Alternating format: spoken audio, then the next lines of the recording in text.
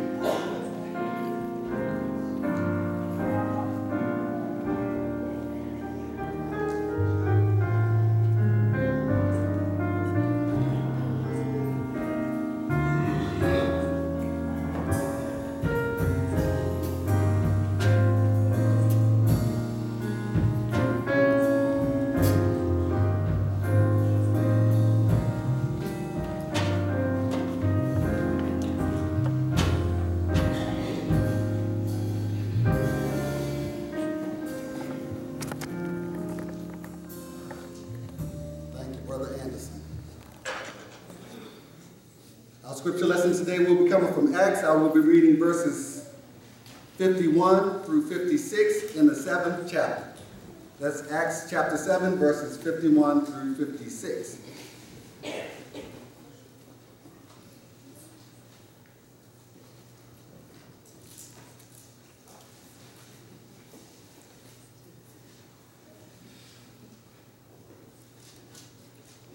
Acts chapter 7, verse 51 through 56. I'll be starting at verse 51, and verse 51 says, Ye stiff-necked and uncircumcised in heart and ears, ye do always resist the Holy Ghost, as your fathers did, so do ye. Which of the prophets have not your fathers persecuted? And they have slain them, which showed before of the coming of the just one, of whom ye have been now betrayed and murderers, who have received the law by the deposition of angels, and have not kept it. When they heard these things, they were cut to the heart, and they gnashed on him with their teeth. But he, being filled with the Holy Ghost, looked up steadfastly into heaven, and saw the glory of God, and Jesus standing on the right hand of God, and said, Behold, I see the heavens opened, and the Son of Man standing on the right hand of God. And we're going to be talking about, do you see what I see? Amen? Let us pray.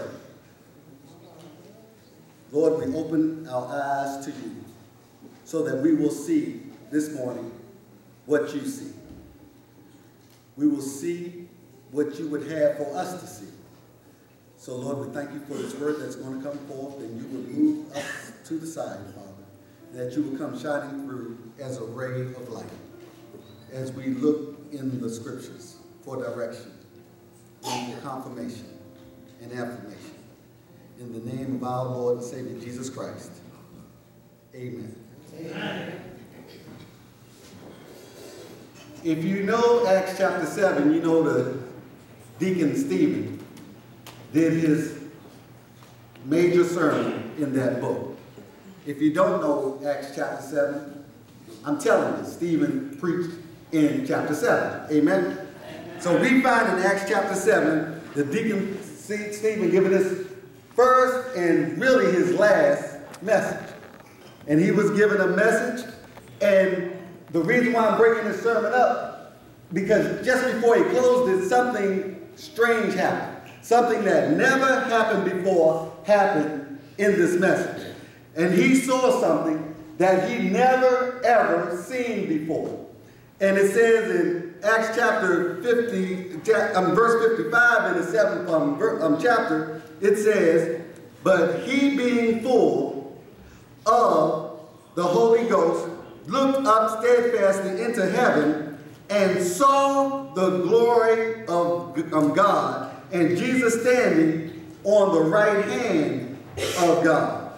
Then it says in 56, Acts chapter 7, "And he said, Behold, I see the heavens open, and the Son of Man standing on the right hand of God." Now, Stephen saw a couple of miraculous things. First of all, he saw God. And he saw the Son of Man, he saw Jesus standing on the right hand of God.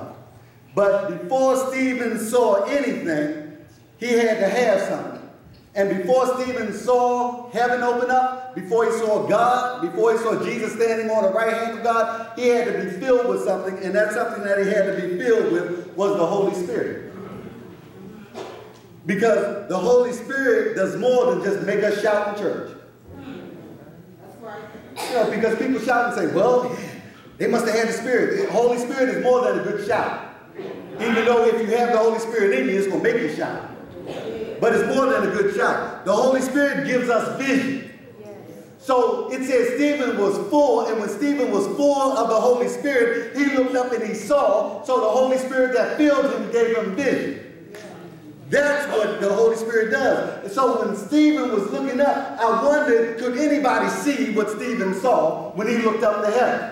Because as he was preaching to these people and as they were getting ready to stone him, he said, wait a minute, hold your rocks. I see something I never saw before. I'm looking up and I see the glory of God, and I just don't see the glory of God. I see the Son of Man standing on his right hand. So he saw something that he never saw before, and because he had vision, people got mad at him.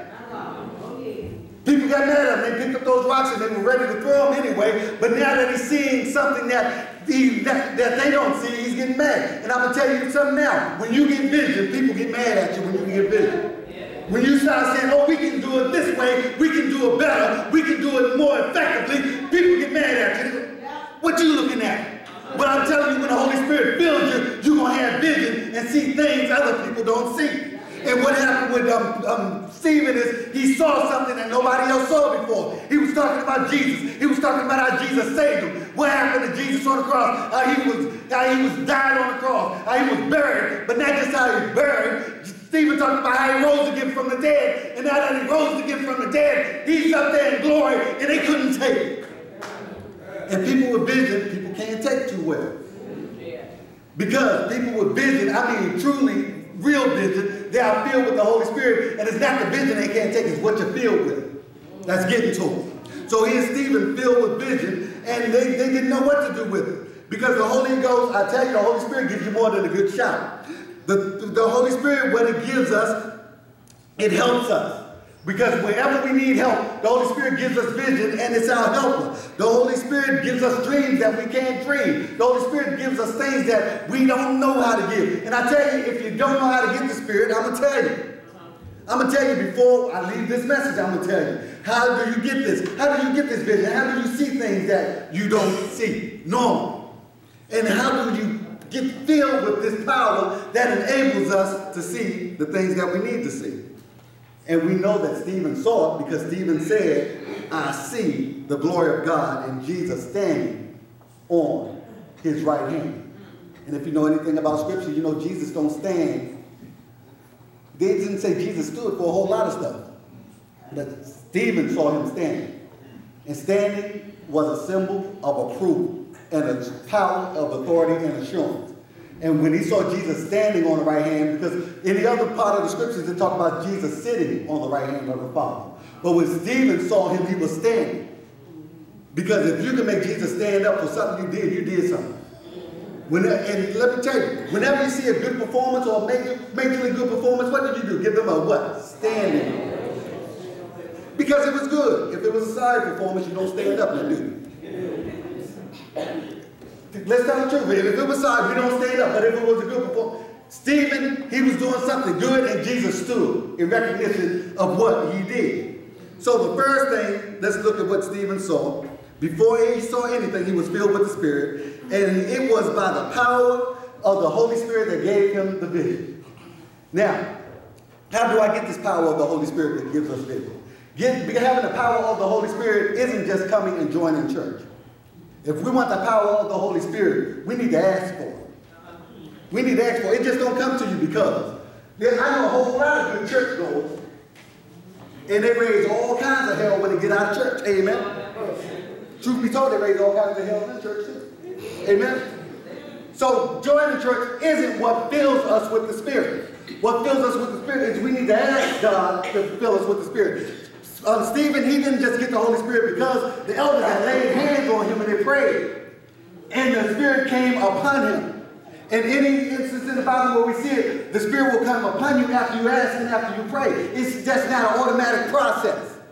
Just because you pass from one grade to another grade, you're not automatically 6th grade smart if you got out the 5th grade. No, you got to do some things in the 6th grade in order to qualify to be for the 6th grade so you can go to the next grade. You know, just because I say I'm going to be a doctor, that doesn't make me a doctor. I will have to go to school to get some kind of knowledge in order to do that.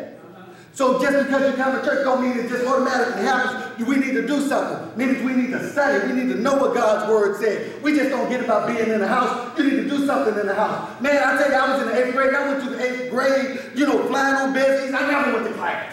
I don't even know how I passed. But anyway, the 8th grade didn't make me a 9th grader. They just passed me on anyway by the grace of God, and I had to catch up. But I would have done a whole lot better had I learned what I needed to learn in the 8th grade. Then I wouldn't have to sweat so hard in the night. And some of us sweating hard now because we're just trying to get it. We're just trying to get it through, well, my mother went to church, or my daddy went to church, and yeah, they sat on this pew up, that was good for them. I'm glad because they got it. But if you riding on that, you ain't getting it. So in order to get the power and get the vision of the Holy Spirit, we need to ask God, God, fill me with what I need. Fill me with the power of the Holy Spirit. And he will come to you if you ask. But we need to stop long enough like Rebecca did. We need to stop long enough to wait in our bedrooms or in our watchtowers or wherever we're going to wait for God to come to us so we can get filled with the power from on high that can give us vision so that we can see around these corners. A lot of the trouble in life can be averted if we have vision. If we have vision. All you got to do is see what God sees and he will give you the solution to the situation before you get there, before you crash land. But a lot of times we don't have vision. We take God out of the scenario, and when we take God out of the scenario, we're going to crash. We're going to totally crash. So as Stephen was looking up in the glory of heaven, I wondered, did anybody see what he saw when he looked in heaven and saw the glory of God and Jesus standing on his right hand? Did anybody see what Stephen saw? I don't know. I doubt it. Because they still had the rocks in their hand. They hadn't thrown them yet, but they still had the rocks, and they were still waiting. And some of you right now, when you go to work tomorrow, somebody waiting to throw a rock because you got vision. Because you got vision, and you think you know that something happened good because of what God put in you, and somebody waiting to hit you with the rock. They waiting to hit you with, and they waiting to hit you with a rock, and I got one word for you: duck.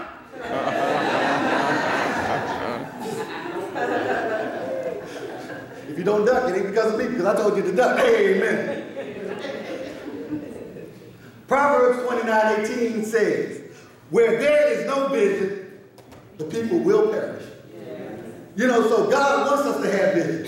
But we can only see what God sees if we have what God has and what Jesus promised us, and that's the power of the Holy Ghost in us. So when we have the power of the Holy Spirit, what that does, it enables us to see things that will try to detract us and get us off track. So when we have the Holy Spirit in us, it enables us to turn and go with places where we won't get hurt or won't crash land when we have the Spirit in us. So when Stephen saw this, he was seeing a vision of what God is and what Jesus is and everything that's going on. And because he had vision, people wanted to do away with him.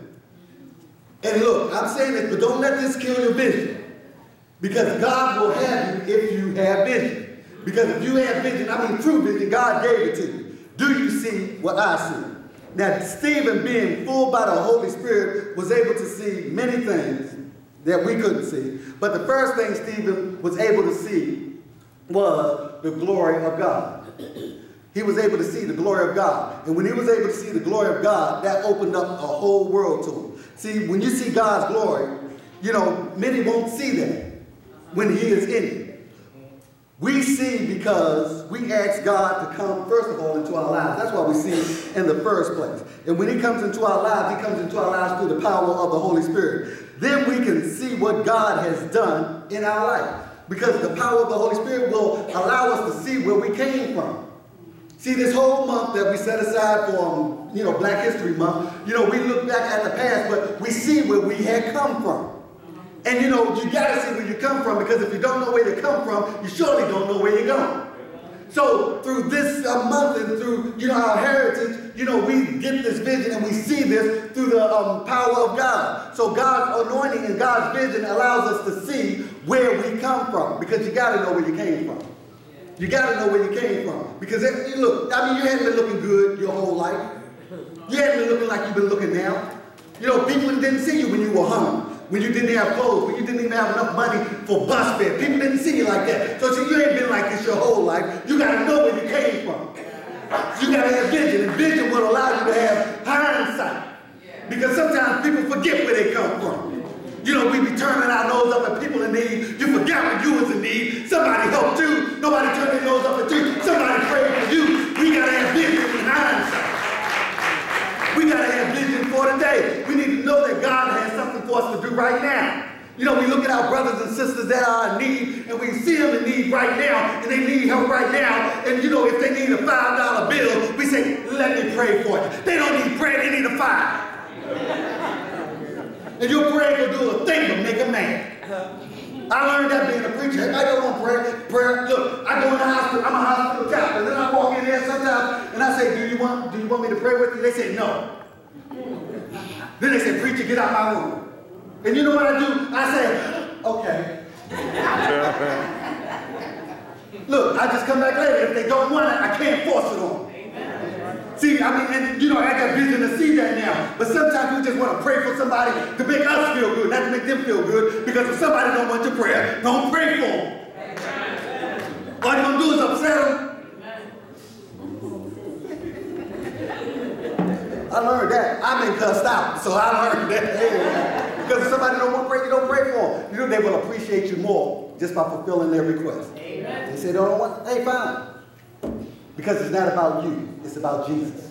And it's about getting Jesus across to them. And if you do what they say, you will get Jesus across a whole lot faster. But that's about knowing where you are right now in the present, to bless people's needs right now where they are. And also, he will allow us to see things in the future.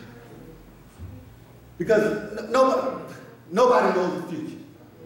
Nobody knows it but God, because God's already there. And he may not give us every step, but he sure will help us to dodge the potholes in life as they come up if we just stay on him.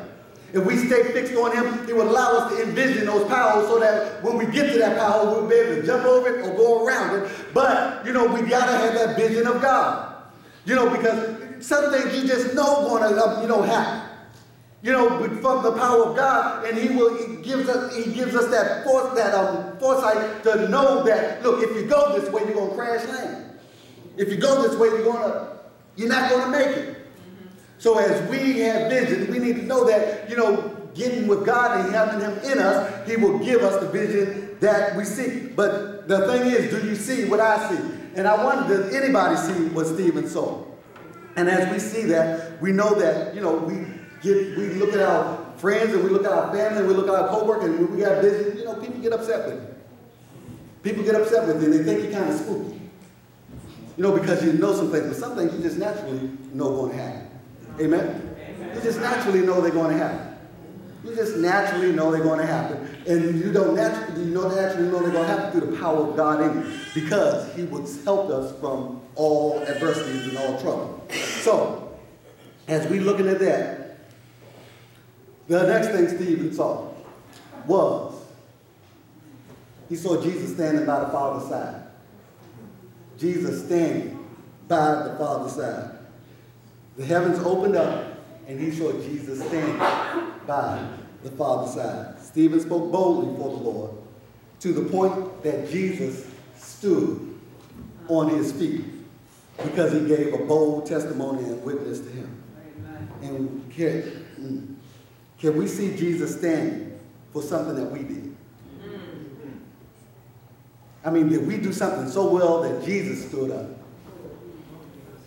See, when we're here to worship, we're not here to worship to be entertained. I know we say that, but truth matters, we're not here to worship to be entertained. We're here to worship to our Lord and Savior, Jesus Christ. Amen. I'm not here to entertain you. I'm not here to entertain you. I'm here because of Jesus Christ. We're all here because of Jesus Christ. So are we worshiping in a way that Jesus would stand on his feet? Or do we just want a good show? Now, look, we benefit from worship, when we do it properly, but we're not here to have a good show. I told this in Bible study. People come to church, and, they come to church and they say stuff like, well, I went to church, but I was bored. That was a boring service. No kidding, the service wasn't for you.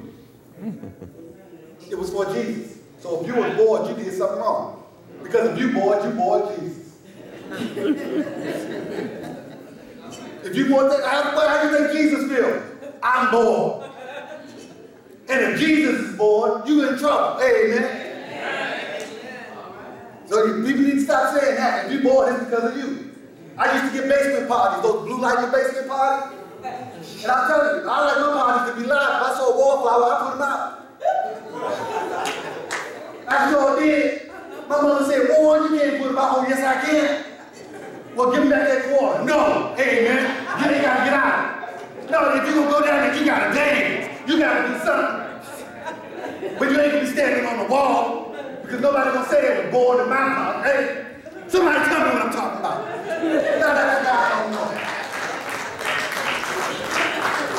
Talking about you bored. It ain't for you. Don't bore Jesus up in here. If you got to shout. And you don't got to have a shout to be bored. You can just be quiet. And just be quiet and say, I got it. Because we all worship in different ways. Everybody not a shouter. I ain't a real shouter. But when I got it, amen. I'm a head bobber. That's when I got out, I be bobbing my head. See, I ain't Joe, I ain't Brother John Jones. I ain't no shouter. Amen. I ain't no dancer, I can't do a Jimmy Brown. But I tell you, like I said, I'm a head bobber. I'm a head bobber. I ain't cool like Brother Mike, David Michael. I ain't cool like that. Brother Michael, he's a cool person. He's cool about it. He's just too cool. But that's all right. That's the way God made him. That's the way God made him. That's just the way he is. That's the way he is. Oh, I ain't no Robin. Robin, when it gets good to a teeth.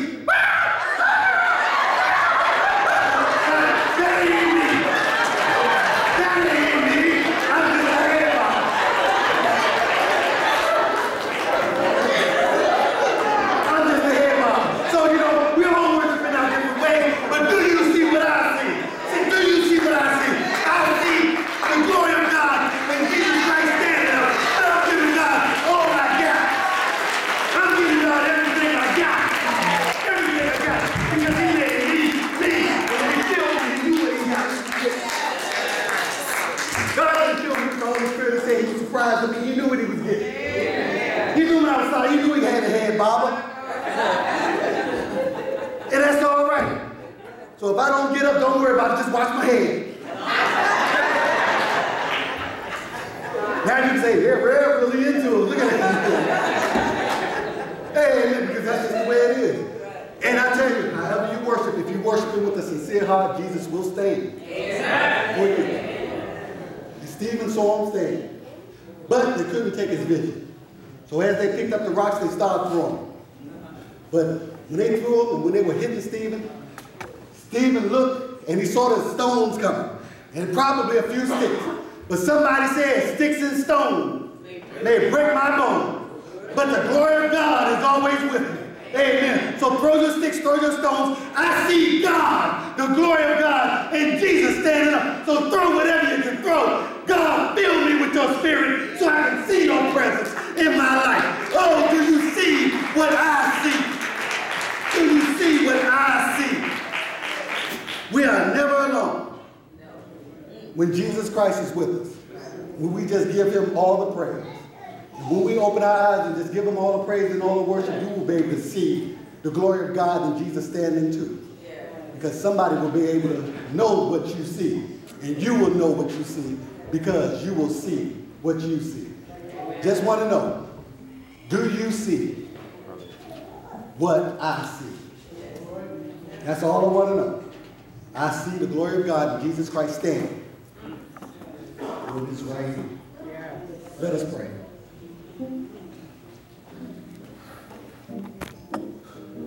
Lord, we thank you. We open ourselves up to you, that we will see what Stephen saw, your glory, and Jesus standing on the right hand. Standing because of the way we give ourselves totally to you. 129 years we've been in this body. Saints have gone by that we can name, and some of the names have been forgotten. But we stand here just continuing to give you the praise for everything that you have done. So we thank you, Lord, for our faithfulness, and we thank you for the faithfulness and for the blessing of this congregation today. That we've done all of this worship, all this praise, and all this singing, and all this prayer, just for you, Lord. So as we prepare to give this invitation, because somebody here will know that all of this is for them to come across, to be in a fellowship like none other. That's the fellowship of believers in our Lord and Savior Jesus Christ. So we thank you for this time and this opportunity. In the name of our Lord and Savior Jesus Christ. Amen. You may be here today and you don't have a church home.